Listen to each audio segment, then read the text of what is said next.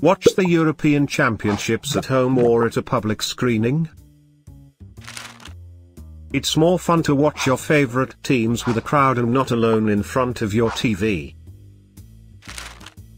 But what do you call watching a game on a giant screen in a public place? In German, the English expression public viewing is used for this. But this doesn't sound right, does it? The English expression public viewing refers to a dead person. For example, there is a mausoleum in Moscow where Lenin's dead body can be viewed. This is a public viewing.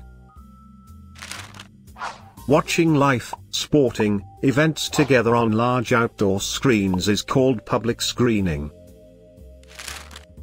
Public screening probably is the best option if you cannot go to the stadium to experience the games there. Have fun.